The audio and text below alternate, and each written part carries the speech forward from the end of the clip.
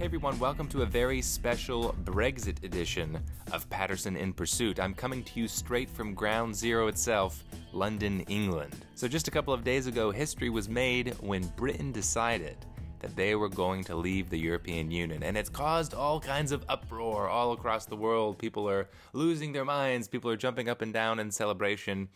I have many things to say about Brexit coming from this event from a radical libertarian perspective, and I think you guys might like my analysis. So I'm not going to be interviewing anybody today, I'm just going to be talking. So when evaluating really any political circumstance, from a libertarian standpoint, we focus on individual freedom. What set of circumstances is going to maximize individual freedom? And specifically as it relates to Britain and the EU, there are two sides of the argument. On the one hand, it's true that parts of the European Union allow for more individual freedom by Britain's access to the common market and the free movement of peoples in Europe, yes. However, on the other hand, those freedoms come with a lot of strings attached. And in a sense, those freedoms are managed freedoms. In other words, being part of the European Union isn't straightforward, you get more freedom. It's you're engaging in a kind of political union where you give up a lot of individual freedom, in fact, and you sign over a great deal of power to people who live in a completely different country than you, who you've never met. So let me give you an analogy to kind of see the principle I'm talking about here. From a libertarian standpoint, what is a better circumstance where a country has, let's say, democracy and, they have closed borders and they have some protectionist tariffs? Or is it better that people live under an autocracy, complete full-on dictatorship, but it so happens that the dictator is a libertarian and he gives those people lots of freedom. He could take them away, he could abuse his power, but he doesn't. He's a libertarian dictator. What's a better circumstance? Well, you have to be very careful because it is tempting to say, oh, well, it would be, look, those individuals under the dictatorship, they have more freedom. Yes, but how does that freedom come about? Just because you have freedom on one level, because it's given to you, doesn't necessarily mean you're actually as free as if a group of people govern themselves. So when we're thinking about Britain, it could be the case that by leaving the European Union, they have more protectionist tariffs, let's say. Yes, that could be the case. However, they are, in a sense, making that decision for themselves, and it's not being dictated to them from Brussels. Let me give you an interesting anecdote since Julia and I have been traveling in Europe. Many years ago, I took a semester in Washington, D.C. I had a program where I got to intern with Ron Paul, which was cool, but I was also taking a couple of classes at American University in D.C. And part of that class, there was a lot of Europeans that were there. In fact, the majority of people were European in that class. And I met some people who I'm still loosely in contact with now, but since we've been traveling, I've actually got to hang out with one of them. He was a Norwegian, very, very, very much left compared to where I am. I mean, I'm a radical libertarian anarchist, so there's not too many people that share my ideas. But he and I totally disagree. However, when we were in Norway, we got to sit down and have dinner with him, and we naturally talked about politics because that's irresistible. But he said, Steve, I think people didn't understand why so many Americans hated the American government, and we thought it was kind of silly. But now with all of the difficulties that are coming from the European Union and all the nonsense that's coming out of Brussels by the bureaucrats there, I think we get it more.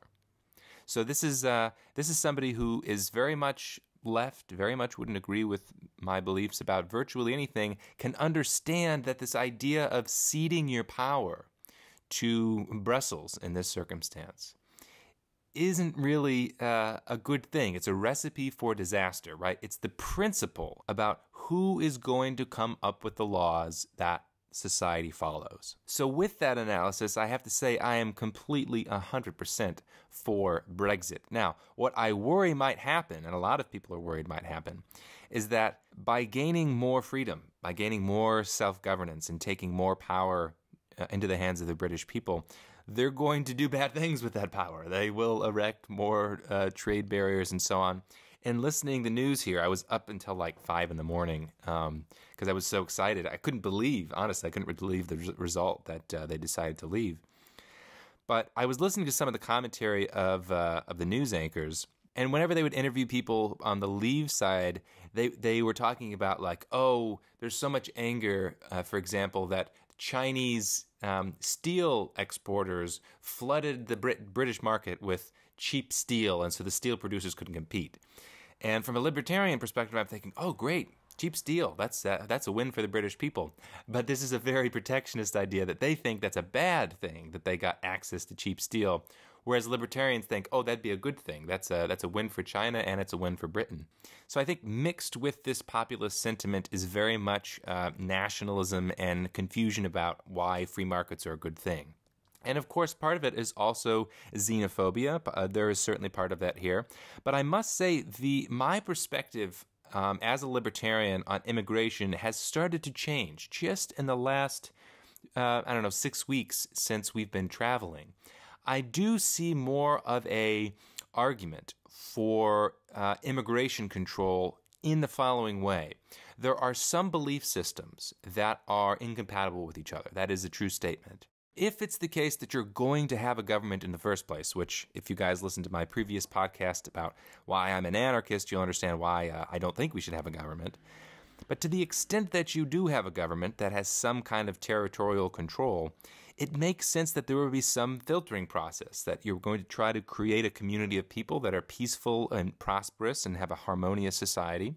And it may be the case that there are people out there who share radically different belief systems than you. Somewhat can be violent and can be incompatible with your own. So I'm sure lots of people will take that statement and say, oh, Steve, you're just a racist and a xenophobe. But no, I mean, prior to this experience in Europe and prior seeing some of the culture clash that's happening here in Europe, I would have been ignorantly completely on board with the idea of universal multiculturalism, but my belief is actually changing on this. I'm sure I'll have a lot more to say in about 6 months from now, but I'm still working through the ideas myself. Also, from a libertarian perspective, the existence of the EU is a bit spooky based on the history of it, right? If you learn about the history of the EU, it was sold to people in Europe as just a common market. It was just going to be a way that people could more freely trade with one another. But that's not what it's turned into. I think you've had pretty explicit, nefarious goals that people have had of creating this massive superstate, where it's not just access to a new market, it's also ceding control to Brussels bureaucrats. And I know the EU wants to create their own army. They want to centralize power in Brussels. I think this is a terrible and a spooky idea. So kind of on its face, the more decentralization of power, the better. All right, so I also want to talk about something that I've seen at people's reaction to Brexit. Just absolutely blows my mind. How much the snobbishness of a lot of the people in the Remain world just absolutely drives me crazy. These people that think all the Brexiteers are knuckle-dragging backwoods morons who just hate people of a different color.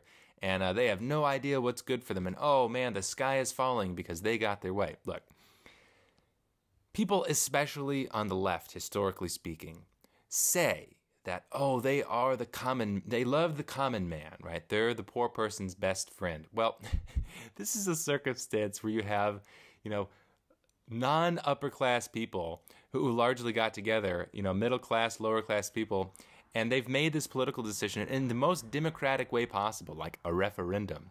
And the leftists are losing their mind. They're, oh my gosh, these boobuses can't take care of themselves. I find it so nauseatingly hypocritical. There is this idea, really, in all sincerity, that people on the left have that views like poor people or lower class people as they can't take care of themselves, and therefore the liberal elites need to take care of them for their own good. It's like taking away the sharp knives from the little kids so they don't hurt themselves. Which, of course, is the exact opposite of their explicit political philosophy, which is democracy, democracy, democracy. I've written a bunch about democracy, and I've already done some podcasts and voiceovers about democracy. I'm not a fan of democracy, and this is actually a great example of it. I don't want democracy so that the elites can rule the common folk. I don't want democracy so the common folks can rule the elites. Libertarians really have the only satisfactory position here. We can look at both sides of these, the elites versus the common folk, and say, look, neither of you should govern one another.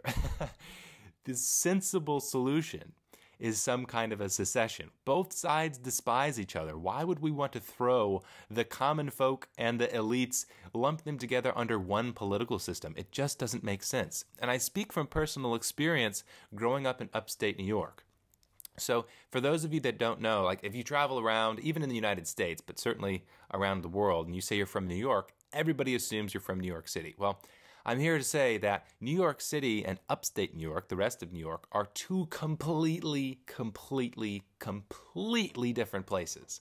I mean, like the difference between Wichita, Kansas, and like Mexico City, like just completely different. Totally different belief systems, totally different desires, totally different goals and worldviews of the two camps. And it's outrageous to think the sensible political solution is to have one government that rules both groups of people. Like, New York City folk hate upstate New Yorkers. Upstate New Yorkers hate New York City folk, right? So why in the world would we think the sensible thing is to lump them together and have one rule the other?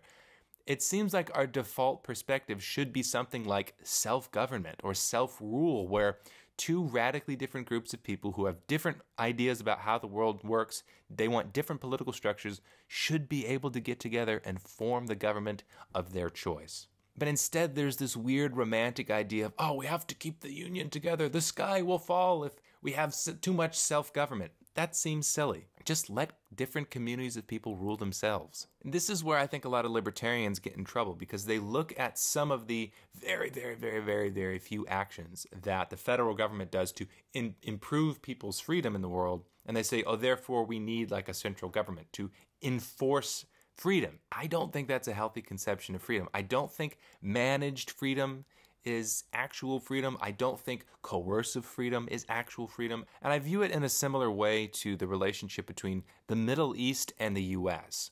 Right? You have a lot of well-intentioned, especially left people, and some people on the right who think that for the sake of the poor, backwards people in the Middle East, we freedom fighters in the West need to go over and liberate the people in the Middle East. We need to give them democracy and give them Western values, and they'll see that that's good for them.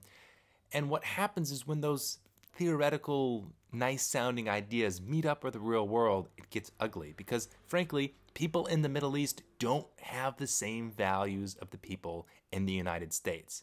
And I think a lot of liberals and conservatives don't understand this. They really think that, gosh, we're doing them a favor when we can liberate them from their backwards worldview. The same is true domestically. I don't think the idea, for example, of gay marriage being legal at the federal level, enforced by the federal government in all 50 states, I don't think that's actually the way towards freedom. I think this should be something like a state issue. I mean, the ideal libertarian solution, an anarchist solution, is crystal clear, right? The problem with the entire controversy surrounding marriage has to do with government getting involved in marriage in the first place. So if governments weren't involved in marriage, it wouldn't be an issue. But to the extent that they are involved in marriage, it should be a state issue. It should be a community issue, how they deal with the specifics of who can and cannot get married. This idea that we have the enlightened elites in Washington, D.C. that are going to save the poor bumpkins in Kansas from themselves, I just don't think that's true freedom. It's got to be freedom by choice, freedom by voluntary agreement, and not freedom by force. All right, so one other funny part on this topic. I was seeing in some of the news, some of the people online who were very strong Remainers. There was a big contingency of people in London specifically that wanted to remain in the EU. People outside of London generally didn't, at least in England. And so there's a lot of people reacting saying, oh, what London needs to do is secede from England so that they can join the EU. London needs to get together with Scotland and with other civilized folk and join the EU and leave these backwoods Englanders to themselves. Well, I actually think this is an awesome idea, right? This is the principle of secession and self-government in practice. On the one hand, yes, it's political because, people balk at the idea of secession until they don't get their way, until democracy runs afoul of their own ideas. Then they're all supporting of secession. But actually, I think it's a really reasonable way to solve political controversy. Why should it be that Londoners are governed by Little Englanders? Why should it be that Little Englanders are governed by Londoners? It just doesn't make sense. They're two radically different worldviews, and therefore they should govern themselves. And I feel this exact same way about people in the United States. The incredible snobbery that comes from people on the left who often, a lot of cities in the United States lean farther left, and they disparagingly look on the Little Englanders of the United States. It just doesn't make sense that we should be in the same political system. Look, if you want to have a strong central government, you want to have lots of welfare and social programs that are funded by taxes, great, good for you. Just don't force everybody into your political system. Allow it to be voluntary. You're going to have right-wing voluntary governance systems. You're going to have left-wing governance systems.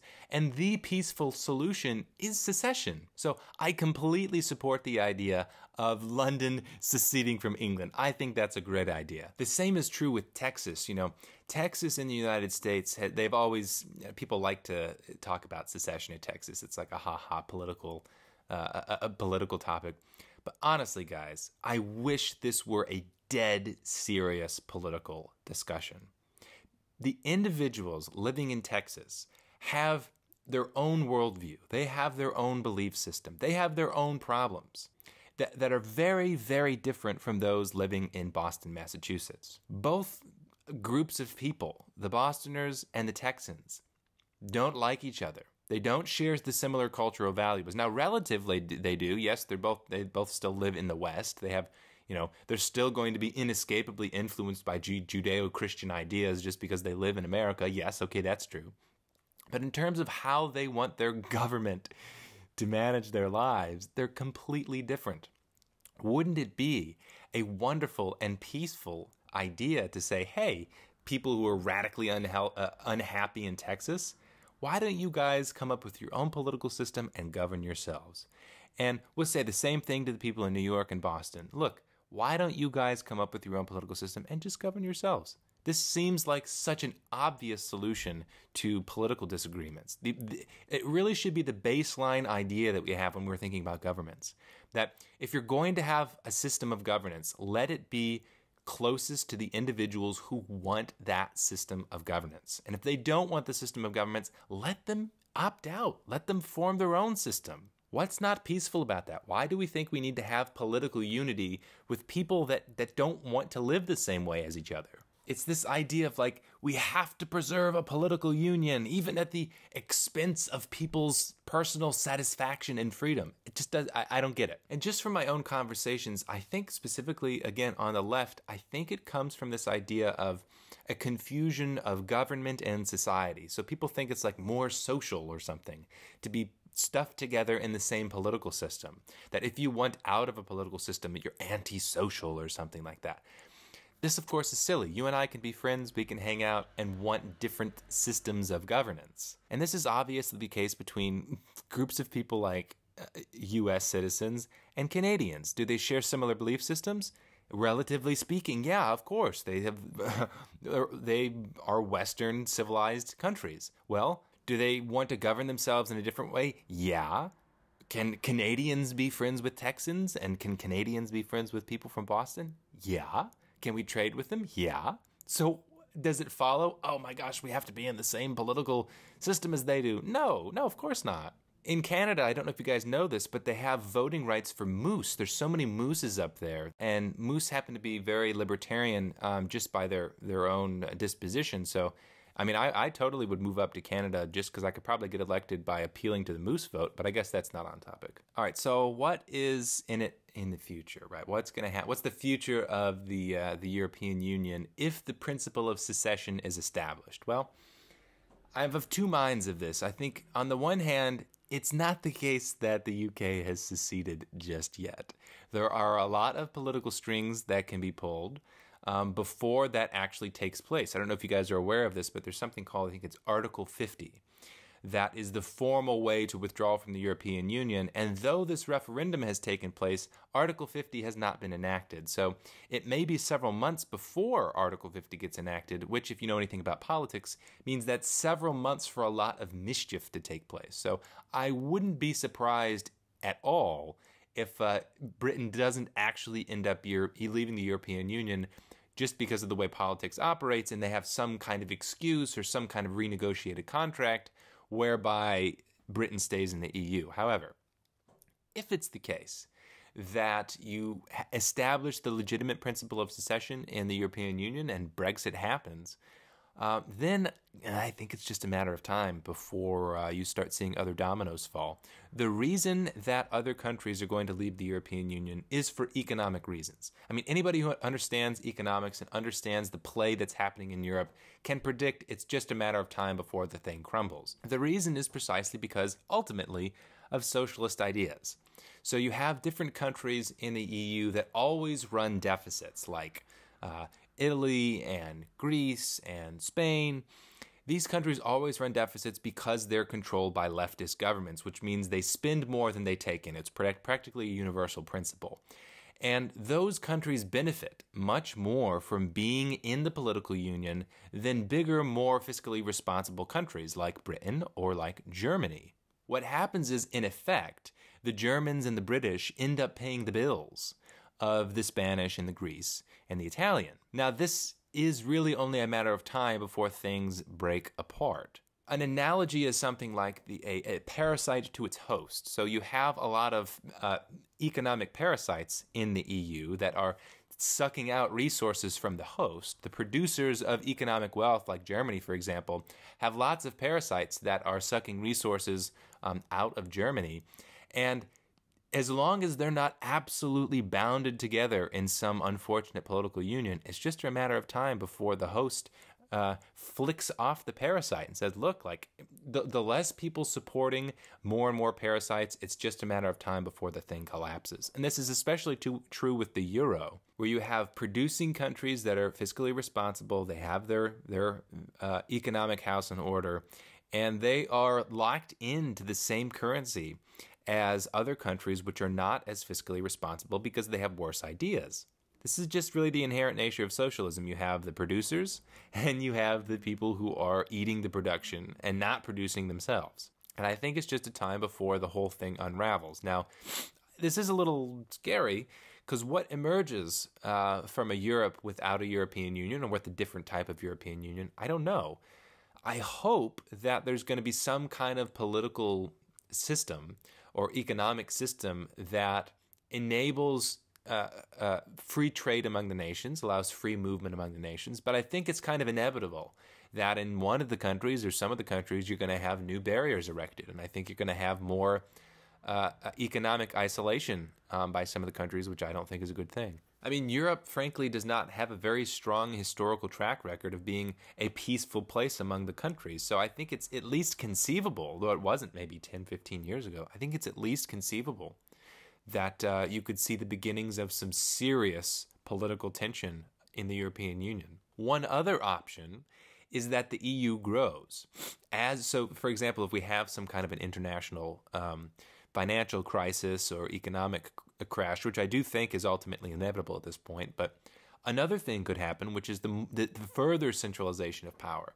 So instead of people like the British saying, hey, screw it, we're out, there's too much centralization, we're going to do our own thing, you could have people which have the opposite conclusion, which is, oh man, things are real bad, Brussels, do something about it. Right? And I think that's also a possibility, a terrifying possibility and a tragic possibility, but I don't see why that couldn't happen either. So in summary, yes, I totally support the Brexit. I support the Texas exit, the Texit. I support the Grexit and the Dexit and the Frexit. I support the entire dissolution of the super state of the European Union. I support free trade and free immigration. Yes, totally. I think that's wonderful. I think it brings people together. It makes the world a more peaceful place. And if part of the unfortunate consequence of the Brexit is some protectionist tariffs, I think the trade-off is worth it. Now, what we need to do is more strongly establish and champion this idea of the legitimacy of secession. When Scotland, for example, held their referendum, I don't know, it was last year or 2 years ago, I was totally in support of it. Now, the people that were arguing for the secession, a lot of them were very strong lefties who wanted more welfare programs and wanted stronger central government. I don't support that. But the principle of self-governance, I do support. And I think if socialists want to voluntarily have a socialist government, more power to them. If libertarians want to have their private market-based governance, I think they should be allowed to have that. If people who are more moderate and want to mix, want their own voluntary governance system with, a Department of Education, but less government regulation, great. I think they should have that. And I think the way that we get to that kind of peaceful society is through secession. All right, so that's my analysis coming to you from the great old country of England. I got some awesome things that are coming up in the future. I'm going to be doing some interviews at Oxford, which I'm looking forward to, and potentially some really big changes that are going to be coming up. My wife and I are working out some things, so maybe next week or the week after that, I'll tell you maybe what's going on and what to expect in the future. All right, guys, hope you enjoyed it, and have another fantastic day.